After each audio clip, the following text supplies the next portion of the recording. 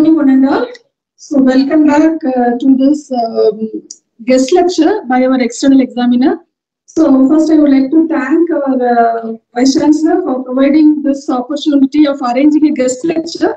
Whenever great scientists are visiting from other institute to the department, in order to utilize their expertise for the PG and PhD students, so this guest lecture is arranged, and the entire university is watching this guest lecture.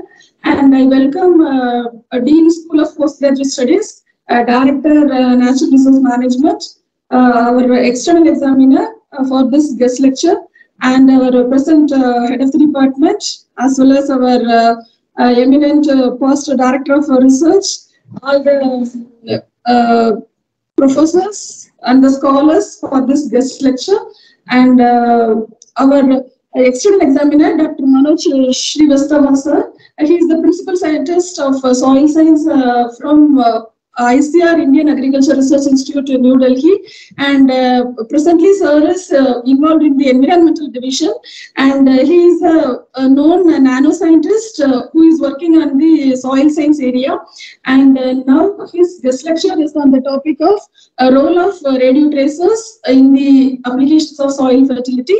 We welcome you, sir, and now let us listen to sir's guest lecture presentation. Thank you. Respected head of the divisions, Professor Subramanian, all distinguished scientists, and all dignitaries who is attending from online. Very good afternoon. And indeed, it is a privilege and honor to me to present my work on topic on role of radio tracer in this center of, I would say, unique center of national agricultural research system. Because I don't think this nanotechnology in agriculture system or division is working in any other part of our system. So thank you very much, and I would like to thank Honorable Vice Chancellor, Dean PGS, Head of the Division, for giving me opportunity for this. So topic of my today's lecture is love radio tracer in soil fertility. So there is difference between alpha, beta, gamma in terms of their charge particles and their penetration power. And gamma basically they are high frequency electromagnetic radiation, whereas alpha and beta they are the particles positively and negatively charged. And if we talk about radioactivity, this is basically spontaneous emission of radiation in terms of alpha, beta, and gamma from the nucleus of an unstable atom. And the current unit or SI unit is becquerel. Older unit or bigger unit was the curie, and 1 becquerel is 1 dps, which is called the disintegration per second. And another important property apart from the energy, that half-life. So half-life is any radioactive material is amount of time needed to be activity to reach 1/2 of the original amount. And you can see that half-life varies from years to a millisecond. Means if you see the tritium, example of tritium, they are having 12.33 years, P30 to 14.3 days, Radium 125, 60.1 hours, and polonium 214 is 2.3 milliseconds. So you can say that radioactivity half-life or radio tracer half-life can be varied, and according to their half-life, and then energy can be utilized for various purposes. So isotope definition, everybody knows that isotopes are elements having same atomic number but different in mass number. In other words, the atoms have same number of protons but different number of neutrons in the nucleus. And there are two categories. One is radioisotopes, which emits alpha, beta, gamma or radiation, and another one the staple isotope. They naturally decay but can exist in natural material in different proportions. But what basically various use of radioisotopes? There is radioisotope having various use in medical, industry, along with the agriculture. So medically, everybody knows that cobalt 60 being used as for the radiotherapy purpose, then iodine 135 for radio diagnosis. Same way, radioisotopes, they are basically unstable. They occur naturally or produced by bombarding a small amount of particle elements with neutrons emitted from the nuclear. So these are basically, they are either found in the naturally or if you want a higher concentration, they are basically produced in the cyclotron or they are produced in the nuclear reactors. Now come to the agriculture. Agriculture is our mainstay. Our more than 50 to 60% populations, they are engaged in the agricultural occupations, and there are some key issues related to the agriculture production system.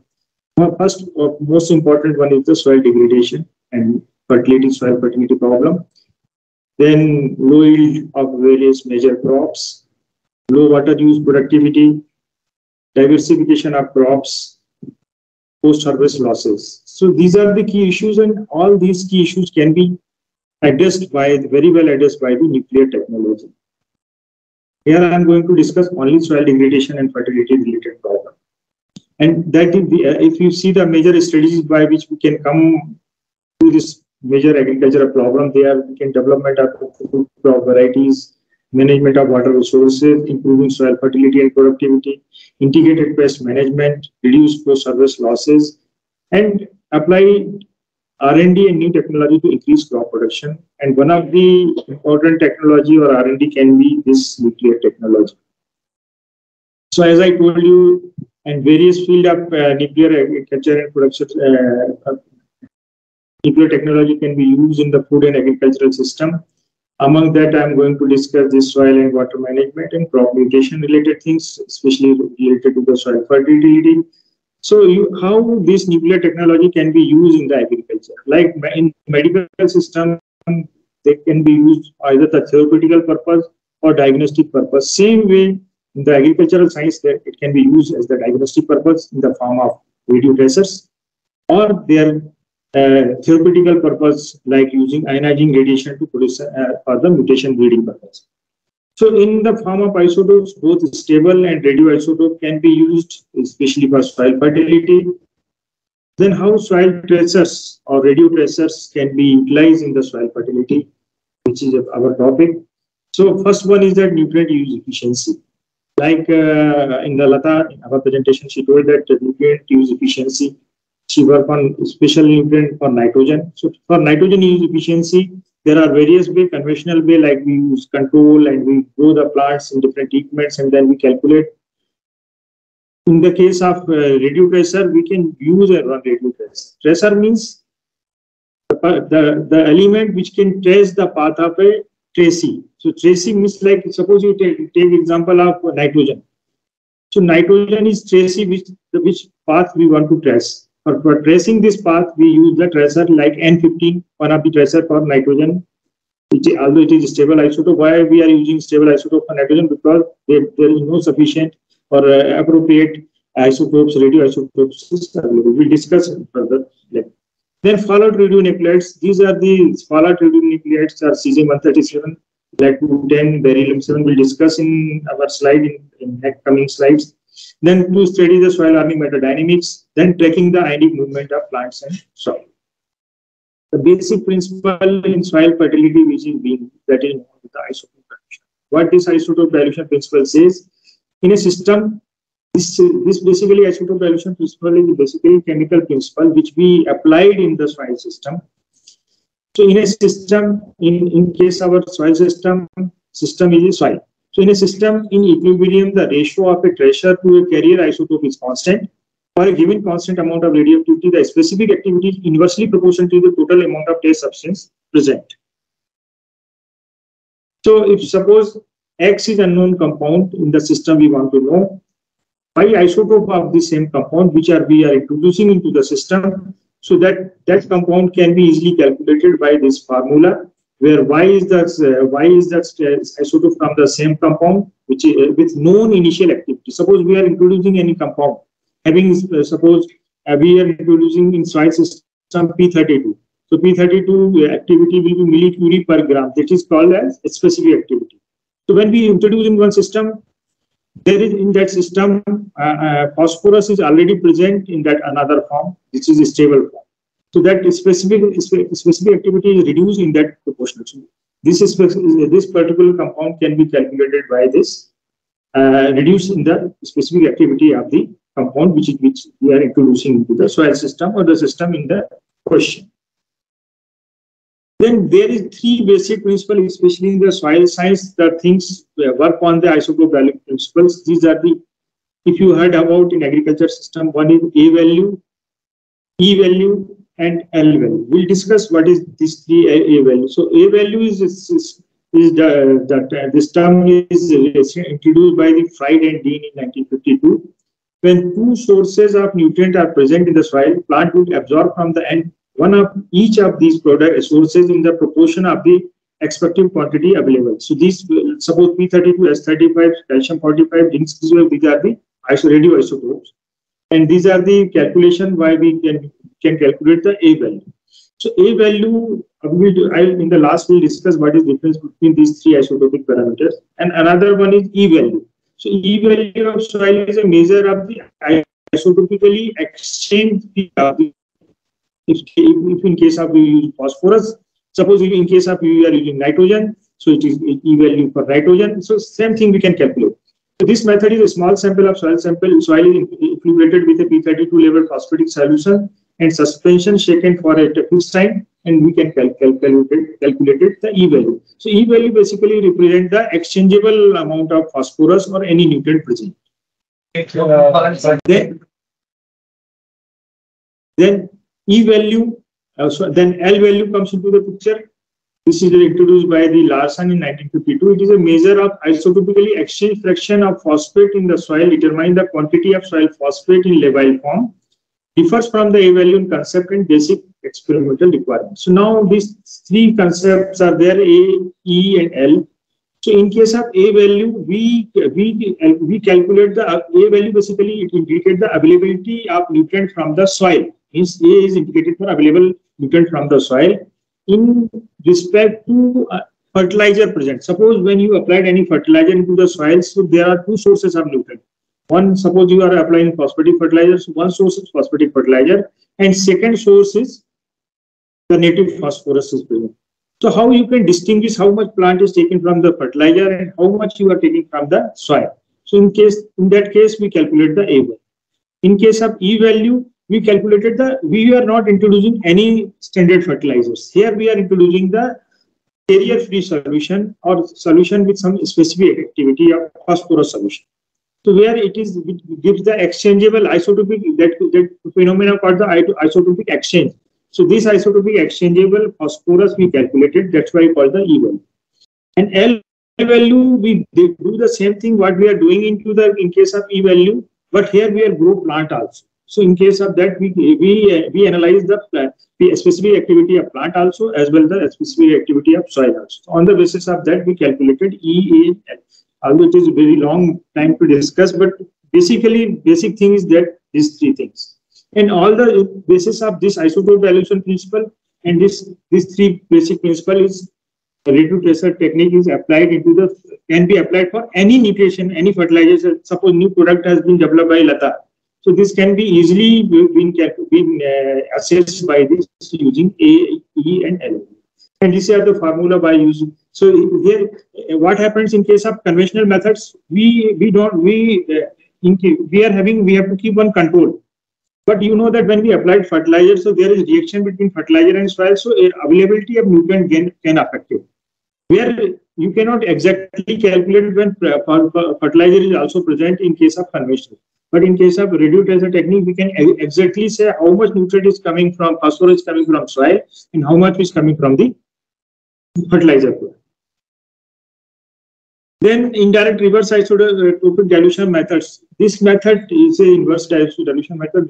What we do in normal cases, we are using the labeled fertilizers. But in case of reverse isotopic dilution method, why we require suppose one fertilizer, phosphatic fertilizer like rock phosphate, which is not soluble and it cannot be labeled with any radio tracer. That's why we use a reverse isotopic dilution method, where we label the soil. So in case of soil, when we applied unlabeled fertilizer, so their availability of native phosphorus or native nutrient is reduced. So in case of using labeled fertilizer, we use labeled soil. Then nutrient movement and supply of various calcium, magnesium. Apart from, we have quoted the example phosphorus, nitrogen, but we can go for the calcium, magnesium, nitrate, sulfate. and even some cases phosphorus also. We can phosphorus normally we can use rubidium. On other hand, diffusion of various nutrients which is non-mobile nutrients in the soil. And soil column study for the leachate, like she has done leaching experiment with that flask. Here we can use labeled fertilizer with the leaching column experiment. Then some other studies which can be utilized by the radio tracers, they are the carbon isotope fractionation as a tool for screening water use efficiency. Here we are not using radio isotope, here we are using the stable isotope. Like here we use the calculate the delta carbon. What is delta carbon? Heavy isotope is C13 and lighter isotope is C12. C13 to C12 ratio, it is get affected by various nutrient use efficiency systems. That's why we use called the carbon isotope fractionation methods. Then root activity studies, these are the things has been done by for the especially for deep rooted crop or horticultural crop. We put the isotopes in different depth of the soil, and then we measure the activity everywhere. So suppose we have put that isotope at 20 centimeter depth, 40 centimeter depth, and 80 centimeter depth. Suppose even in 80 centimeter depth we are getting activity in that plant, so it means root is going up to the 80 centimeter. So this is the basic thing, but it is not that much easy for doing in the field conditions. We have to use that lysimeters and all those things. Then use of N15 for quantify the biological nitrogen fixation. So normally what I am saying, there is two sources, one is fertilizer source, another source is native source. But in case of nitrogen fixing plant like legumes plants, third source is also there, which is fixation from the nitrogen. So that can be also easily calculated by using radio tracer technique. So this is basic phenomena. So this radio tracer is first used by the Hepsi and Panath in 2013 using radio level 210 lead. Indicator of different translocation lead in the plant. Tracer technique is now widely used for almost all field of plant physiology, soil chemistry, and plant biochemistry. In applying the tracer technique in a minute quantity of radioisotope elements is usually mixed with ordinary elements of the same kind of whole path have become tagged and goes through the same complicated chemical reaction. So basically, chemically, the two isotope chemically both are same. We require less, very minute quantity, means even that nano level of whatever tracer we are applied, it is in the nano level if you can quantify in the concentration. Normally we say in the activity manner like Becquerel or Curie, but if you quantify in the concentration manner, they are goes into the nano. To this nano manner, even small quantity of isotopes exactly give you the picture what is that happening with this nutrient in the soil and even the plant system. So these are some of the list of some isotopes.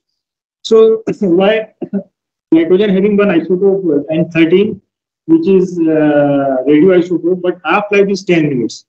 Because we have to go for plant growth study, so we require one isotope which can be longer period of time. So that's why we use N15, which is a stable isotope. For P32, both the isotopes is very useful. P32, both are beta emitters, and one half-life is 14.3 days, and most widely used isotope in the plant system.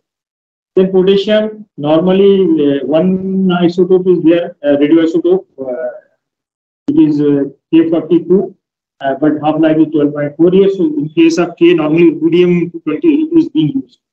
Then calcium, very good isotope, calcium 45, 165 days half-life. Half-life means if you use thumb rule, means within 10 after 10 half-life reaches to the ambient environment. Suppose P32 half-life is 14.3 days. So after 140 days, it becomes means after decay there is no activity will be there. So that's why these isotopes are very useful while using in the plant system. Then magnesium is also having natural, means if a magnesium study we require magnesium 26 stable isotopes. One isotope, radioisotope is there, but half-life is very less. Then in case of S35, which is also widely used isotope, 87 days half-life. Then strontium, iron 59, copper 64, zinc 65, another isotope. In case of copper 64, half-life is 12.8 hours. That's why we use copper 65 stable isotope. So for measuring a stable isotope and radioisotope, different instruments are there. I will show these instruments also.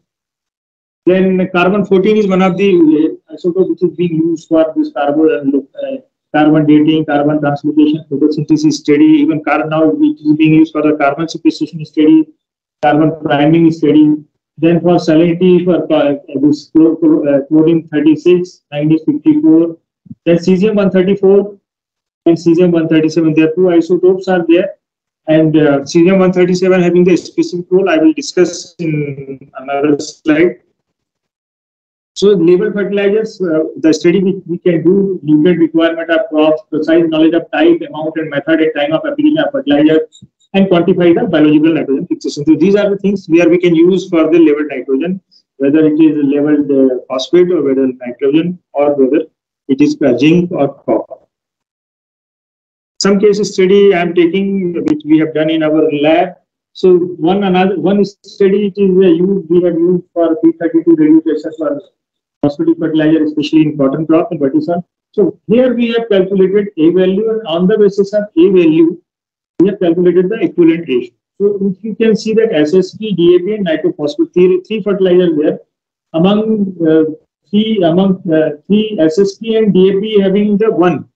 So if you take standard SSP as a 1, the SSP and DAP they are having the equivalent effect. But in case of nitrophosphate, means 7.5 kg of phosphorus from nitrophosphate is equivalent to 1 kg of phosphorus from the SSP or DAP. Means these two fertilizers is 7 times efficient than the nitrophosphate.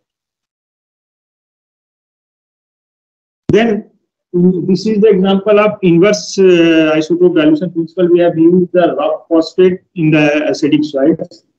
So there we have calculated the A value, and we have using their P32 SSP as a standard fertilizer to label the soil. And on the basis of this, we have calculated the A value. So you can see that A value on the basis of A value of rock phosphate, if you see 151 from RP and 160 from PRP. So higher the A value means less efficient the fertilizers. Means while applying these fertilizers, plant is taking more phosphorus from the soil in case of fertilizer. So you can see that SSP is highly efficient in compared to rock phosphate, MRP and PRP. Then another paper which we work on, we have developed the fertilizer using the post-utilization bias in rice wheat cropping system. So there we have used the P in this distillery slash to grow the rice using that pressure. Here also fertilizers using level this new fertilizer. We studied this effect, and this is we have done with the zinc. Same we have used for zinc 65 pressure study. Then this is part of soil fertility. Another part is soil degradation, where erosion and other thing occurs, especially. So in case of that, we can use fallout radionuclide. These three fallout radionuclide we have said the cesium-137, lead-210, and beryllium-7. So all three are having different features. Cesium-137 having the origin during 1954 to 63, there is airborne explosion, nuclear explosion. So due to that explosion and Chernobyl explosion, due to that explosion, a lot of cesium-137 comes into the environment, and after precipitation, it goes into the soil. So they have scientists use this method for because it get accumulated some places, and while accumulation they remove from that places and deposit some other places. So this method has been used. From cesium-137, lead-210 is a geogenic based. It originates from the soil also. You can see that on this 1954-63, cesium-137 goes into the atmosphere and through precipitation comes into the soil. Lead-210 is geogenic origin, where radium-226 converted into the radon-222, and in case of during that lead-210 is occurred. Then beryllium-7 is basically a cosmic origin, which is formed due to the carbon, nitrogen, and oxygen in the presence of cosmic rays. So this beryllium-7 is also can be used for the short-term purposes. So what happened in this case? we have to find out one radionuclide allowed with precipitation P and one reference site where maximum amount of deposition, there is no disturbance of soil is occurring. So suppose this soil, this area having the area where soil is getting eroded from here and it is deposited from here. So this is eroded site. So there, see in this place, see the cesium 137 is less than the reference site where it is accumulated. In case of deposition site, this P means the cesium 137 because the deposition is occurring soil level. This cesium 137 is high. Using some model, this can be converted into the how much soil have been eroded from this area to this area, and how much time it will take. So these three variant 7 in half-life is 53 days. It can be used for the less than 6 months of soil erosion study. So cesium is medium-term process because it is from 53 onwards. So 53 onwards, which is for 50 years. And for the lead to 10, half-life is 23 years. It can be used for the more than 100 years after study of soil erosion. So why these are the soil erosion has been measured by many years with the conventional method like erosion plots and other techniques. The main problem associated with these methods are the need of long-term observation period to procedural statistical acceptable results, and the results are point-specific, applicable only to the condition of the experiments. In addition to very difficult to obfuscate the results of bigger area like catchment and calculate the soil losses. So this can be you go up to the catchment area to regional level erosion because soil erosion is a bigger phenomenon. It is not a localized phenomenon.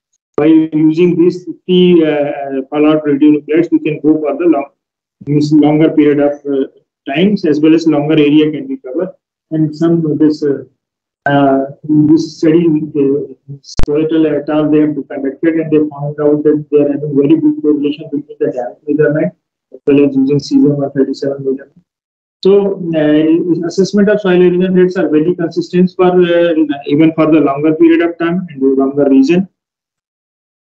Then another method is compound specific stable isotope. Here C13 means carbon 13 labeled means naturally carbon 13 labeled compound is being used as a marker.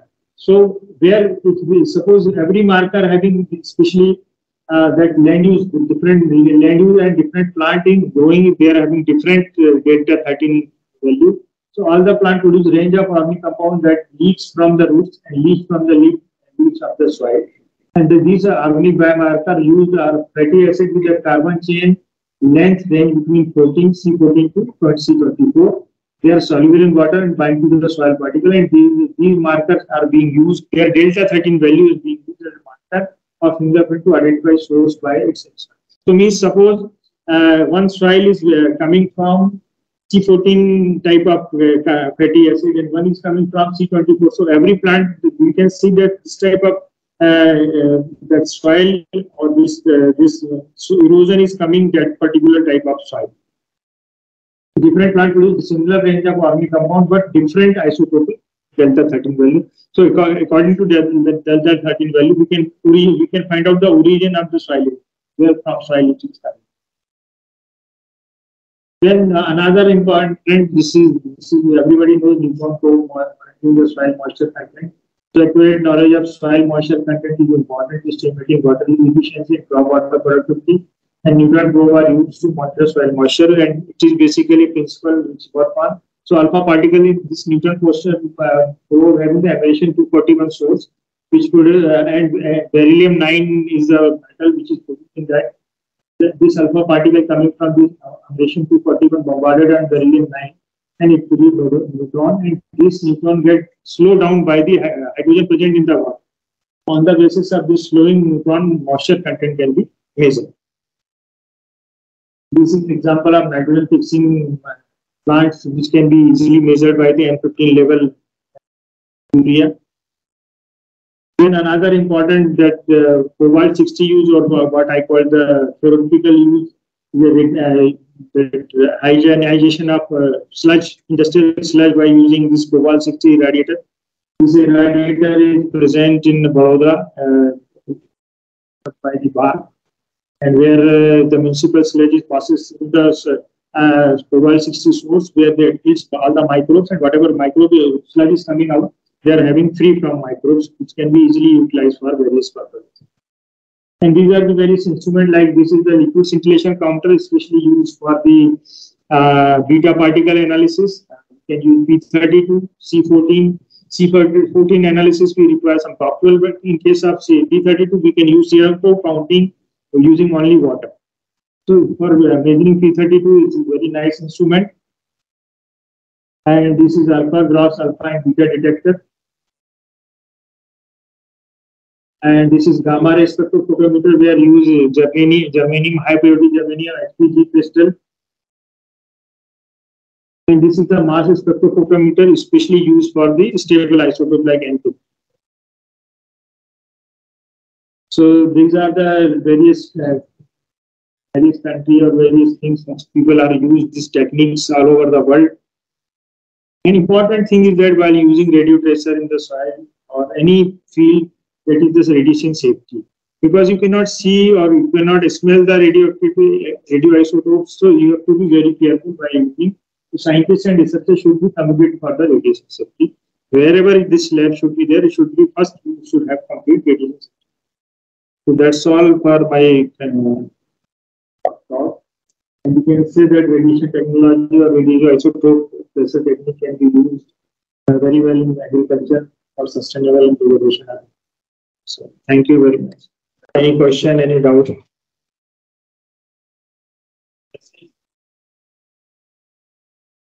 It's an excellent presentation because I worked on radiation for a long time in the maths of physics.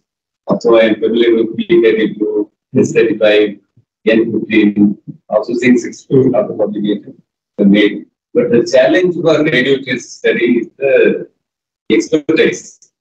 And with DNAU, after Rajarajan and Veena, that we take forward to the next level. In that particular case, we as a nano fertilizer researcher, we depend on tracer studies. And we attempted N15 studies one time and P32 that we studied. How exactly the nano researcher can use the tracers? Very nice question, sir. Actually, I think before 30 years back or 30 to 40 years back, this radio tracer technique while using everywhere, means every university is having a very nice radio tracer lab. TNU, Panagar, IRI, and everywhere have the same fate, I must say. What happening after that, there is no new fertilizer was coming, only people are using urea, SSP and DAP, and this has a lot of study has been done with these tracers. Now, new fertilizers, new molecules is coming into the picture, and people want to know how exactly these molecules are working. And in that case, these techniques are very useful. As I told, when you applied anything to foliar application or soil application, we have to exactly know how efficient this fertilizer. Conventional method will show you only fertilizer efficiency, but it will not say exactly how fertilizer being used coming from. From that, this radio tracer technique, we can there is two methods are there, especially in case of soil isotope dilution method or reverse isotope dilution method. Both can be utilized. But the earlier days, I remember when I had phosphatic fertilizer, the fertilizer is solid, and you take phosphoric acid, it comes from a bark, and we mix it and it becomes a radioactive one. Then we put it as a fertilizer. But now we have the liquid fertilizer. For example, nano DAP or nano urea, it's a liquid. And how we use this? So now even case of nano, this time more easier because it is in the form of liquid. Okay. So their homogenization is more than in case of solid fertilizer. Because solid fertilizer you have to 3-4 cycle and then IR lamp you require to drying up. Then again you mix it to get the perfect homogenization. In case of liquid fertilizer, we are getting phosphoric acid that is also in the liquid form. Simply you have to calculate how much activity you need to add particular. So you get exactly how much space. Here calculation is of specific activity is very important. Because unless you are, if suppose you have wrong calculation of specific activity happened, then you cannot say exactly. Then all calculation will get disturbed. So can we go for the dual reaction also? Yeah. So, for example, nano DAP, dual phosphorus, dual nitrogen, that is a stable isotope, also radioactive. Can it be blended together in the system? Yes.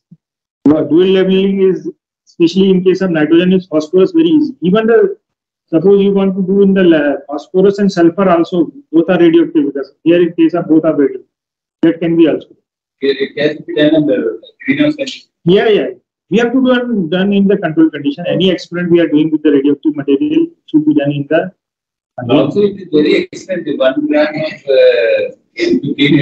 of very costly because initially it was being produced by the RCF Mumbai, but now the demand was not there, so they completely stopped that. They completely stopped their production.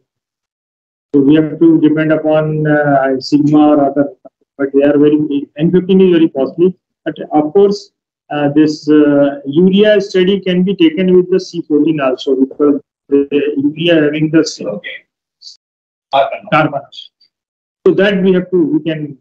You can advise the industry. The industry, after the several police are asked in the previous research, and people depend on radioactive studies for several years. Yes. Now we are coming back to you, and you need guidance how sure. to evaluate. Because use efficiency in case of nano urea is 1,000 times, and people question whether you use the N15. N15 resolve, no difference at all. That's very small difference. 31 or 2% use efficiency. In that case, where the extra nitrogen comes from. It's a $1 billion question. I think you will have a separate discussion on that. What I presume by this relation, like two things are there. In case of like we give normal course, we give some nutrition for the healthy food. But some case we are giving that specialized nutrient in specialized time. So maybe it's that effect means researchable issue. How we work on multi-nutrient delivery. Yeah. Okay, thank you, and I'll be back with you. Sure, sir. Yeah. I always say one thing. Suppose you are applying anything into the soil, but everything is not a fertilizer. First, it should define, means the fertilizer definition should be there. If this material is fertilizer. Then, in case you ask various material how reduce. Suppose you have to considering suppose some sulfur rich material like gypsum. How you can do that? So in case of gypsum, I told it is tagging is difficult because it is not soluble. So in that case, you have to tag your soil. Yeah, that's what Rajan also mentioned. How to tag the soil. Yeah, so that's why when we are doing soil experiment, should not be like 1 ton of soil and we are getting started there. We require small 1 or 2 kg soil. We have to tag with it because we have to see the translocation. Even we also we use only soil. I know 50 gram of soil we use and exchangeable phosphorus. Yeah, it is now this is like any experiment we are doing. First, we are doing into the like any new material. We first we tested with the mice or some experimental animal. To send a small quantity of soil, small quantity of reduced pressure, it will give you precise movement, precise transportation. Not exactly give you the real life. You can compare it.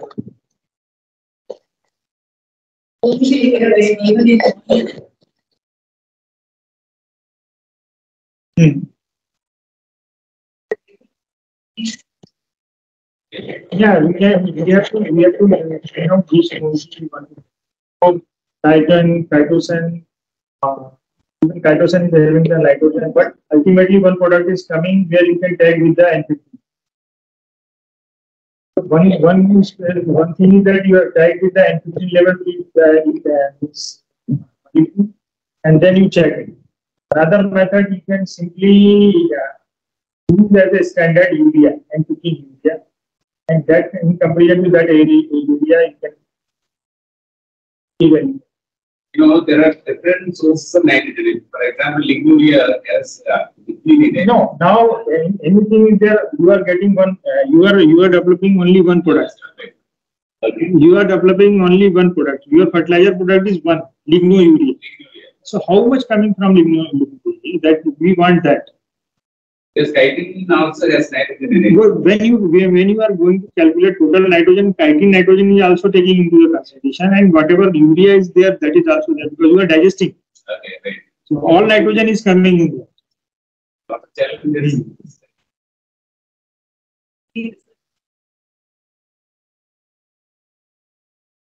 Silica using radio tracer, there is work. Using silicon, I think silica isotopes, some work is there. Basis study during casting process. And from that research, I concluded that the radio basis study is more than it's quite expensive, around 90,000. Which tracer you have used? N15. N15. Urea. So N15 basically it is not a radio tracer, it is a stable isotope, but it is a tracer. So N15 is costly because initially India was producing a lot of N15 level urea, RCF in Mumbai, plastic chemical fertilizer. But the demand goes down, that's why they stopped. So now we get it from Sigma. Sigma has a tag urea. So my suggestion is that all the industry people, they can approach either RCF or they can write a letter to BARC that we want this urea production, and if you can something like. But you have facility to tag, no? Normal urea can be tagged. Urea tagging facility is there, but production facility is not. Okay. I'm saying production. Because N15 is production is different thing. Because many of the laboratories across the country closed down because they depend on BARC.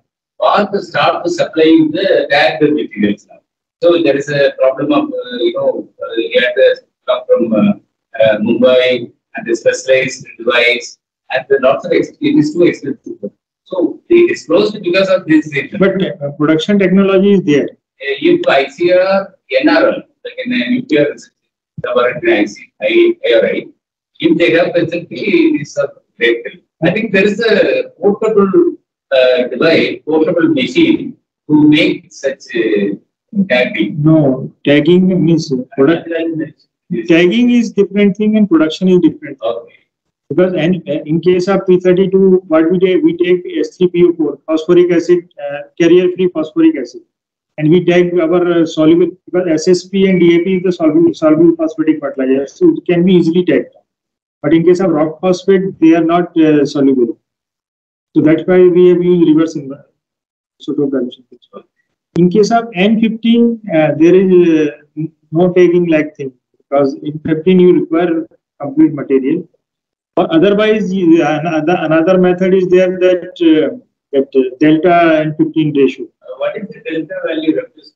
The ratio between higher isotope to lower isotope. Suppose in case of N15 and 14. N15 and 14. So this differ for every crop also, and in case of every fertilizer having different N14 ratio. Natural.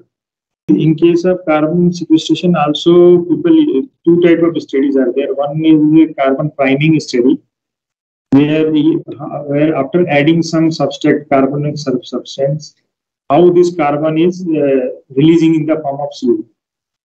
So if less CO2 is released, means they are more stable carbon, means more carbon sequestration. Another study is C13-C12 ratio, same delta.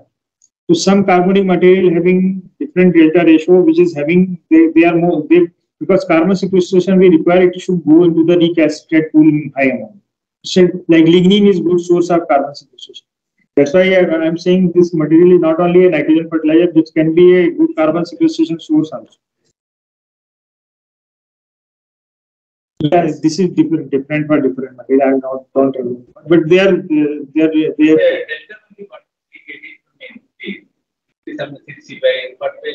Minus plus it will remain. So okay, it's like that. What are we going to deal with the delta value into end-use efficiency? End-use efficiency, basically, in case of end-use efficiency, we require the labor fertilizer. Okay. But in case of efficient cultivar, nitrogen efficient cultivar, they say, or phosphorus efficient, especially nitrogen efficient cultivar, so their delta value play very important. Like in case of carbon delta sequestration, carbon delta value, some crop is having high, even water. In case of like water, we are having calculated the delta value of oxygen. So their irrigation water have different delta 18 value, rainwater is having different delta 18 value, and groundwater is having different. Same way, or because they are different sources, so different sources can be distinguished. So in case of which delta value is sufficient good for the carbon sequestration matter, so that can be studied. Machine that gives the value, right? Yes, machine. First thing is machine you require to calculate. Then the formulas are there. Some formulas where you have to put this delta value and calculate. Formula are same for all the isotopes. In your presentation, the PDF, like a percent derived from past, 65 something like that. But for past is only 65, no. PDF. Yeah. Yeah, here.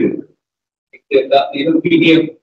Percent derived from the fertilizers. It is 60. Yeah, this is means how much phosphorus is derived from the fertilizer, not use efficiency. Okay. Then percentage. Percentage. The use efficiency then in terms of A value we have given means how much A value is higher means that this fertilizer is not so good because most of the things is taken from the soil, not from the fertilizer. So higher the PDF, lower the A value. You are aware that we are doing kind of research on Nano India and kind of Nano places. Really want to study the end use when you are introducing urea or Nano India into the system. Where exactly it goes, what happens to the soil. We really want to study all those things, including nitrogen use efficiency. As from your point of view, that is from my side, what kind of study you would recommend so that we can suggest our students to follow this? First thing is that in case of N15 labeled urea use material for any use efficiency, because whatever material we are developing first year we are saying that normal use efficiency is 30%, we are taking to 60%. So exactly we can come to know by this. Second thing is that their degradation product. For degradation product, we require C14 labeled study. Or even for degradation product, not directly require our tracer, we require different GCMS analysis. But C14 level, we can say that how much degradation is there, which is more degrading, how fast is degrading. We need to understand very important because we are under scanner. And my another suggestion is that as suppose we have, it is basically nitrogenous fertilizer. We have to see that how nitrogen is releasing, kinetic release of nitrogen. So temporarily means like 1 hour, 2 hours, means kinetic release means nitrate and ammonical nitrogen. And, yeah. Transformation product, if you want to see, because lignin is basically also part of soil. It is I don't think any harm is in that. And if we, only thing is that you can see that how carbon sequestration is occurring by applying this. NMR is also help. NMR is also help for C30. We certain amount of and nano fertilizer. We want to know how it is distributed, how much is retained in the soil, how exactly it reaches the target site, where it goes to the grain and all. We need to vaccinate how it is distributed. That is the target. So even if you see, you can take the example of how urea has been studied initially. Urea has been studied in 2 terms. First term, they have studied that how much nitrogen is released from nitrogen, kinetic release like in terms of nitrate and ammonical nitrate. Second study, but it is very few. They have studied the how much urea is remained in the soil. But after applying into the soil, there is no point of because the moment you apply urea hydrolysis occurs. biurate and all those things is formed. All the study mostly concentrated only on the release pattern, like leaching of nitrate, releasing of ammonical and nitrate nitrogen, and volatilization losses of ammonia. And two more study have been done, that denitrification, and another one is denitrification in terms of nitrous oxide emission. So these study can be done for these nitrogenous particles. Other study, I don't think, for the academic point of view, you can do n number of studies. What is the reaction products or all those things. Reaction product study is lot of reaction product study has been done initially when fertilizer comes. So different reaction product has been formed for the nitrogen, but they have basically related to the nitrogenous product. Yeah. Then fractionation study. Fractionation study, nitrogen fraction in labile pool, nitrogen fraction is organic pool. Then now organic nitrogen, soluble organic nitrogen forms.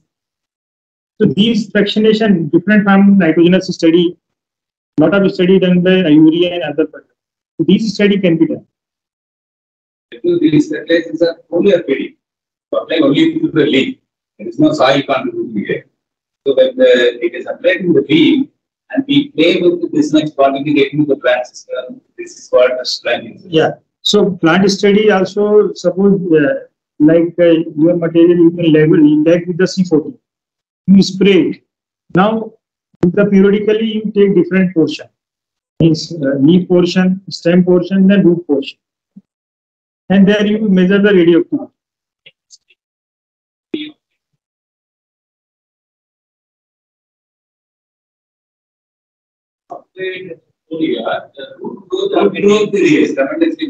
So it means that the root exudate which is coming means C4.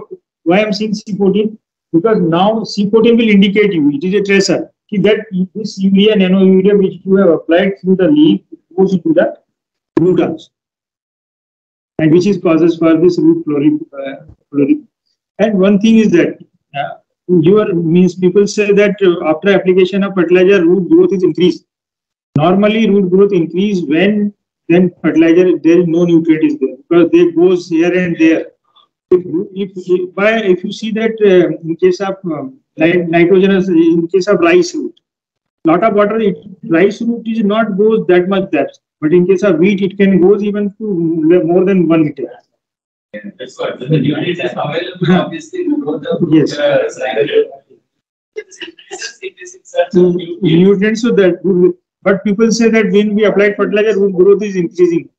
It is not like that. No, that is a natural system. The plant has its own nature to extract soil. So, proteolytic, when the plant is suffering from phosphorus, there is a proteolytic group. It exudate rich in acid, solubilize soil and get the phosphorus. That's a natural one. But here, though we intend to apply foliar, intended to boost the growth, and so in that case, first study we require whether which nano urea we are applying, where it is going. Yeah, it is remaining in the leaf. So C14 level exactly says, suppose you cut the plant, you take out the plant, clearly wash, and then you analyze C14 content in the plant. Very easy. Simply you have to digest it, or simple take that, crush it, take the sap, and just liquid scintillation counter reading C14. If C14 reading is coming, it means that whatever nano urea you have applied into the leaf, it goes into the root. One thing is proven. Now you want to see which root exudate is coming. That is another step. That you require GCMS, organic acid analysis, which are, because root exudate mainly either organic acids are there or some other things are there. Phenolic compounds are there. So that can be done by a simple method, so whatever method is available.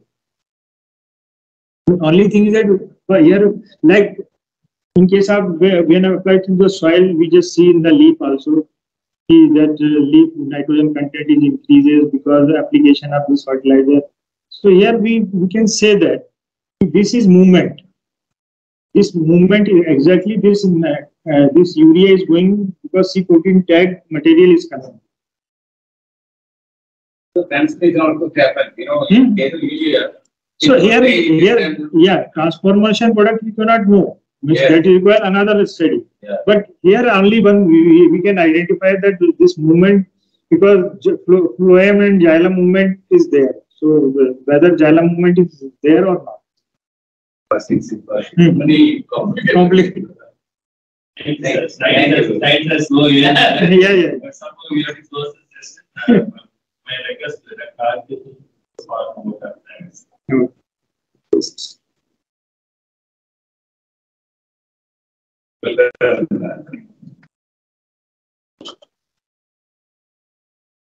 So on behalf of the Center for Agriculture Nanotechnology, TNA Coimbatore, I'm very much privileged to propose this formal vote of thanks. I express my deep sense of gratitude to the guest speaker, Dr. Manoj Srivastava, Principal Scientist, IRI, for delivering an excellent lecture on radioisotopes, the role of radio tracers in soil health.